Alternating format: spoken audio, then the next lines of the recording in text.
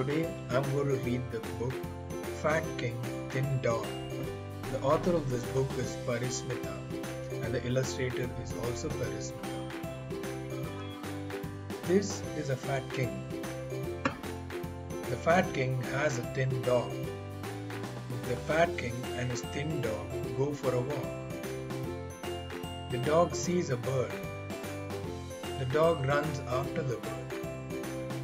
The king runs after the dog. They run and run. They run and run many days. The king catches the dog. And now the fat king is finally thin. Thank you everyone. Hope you have a nice day.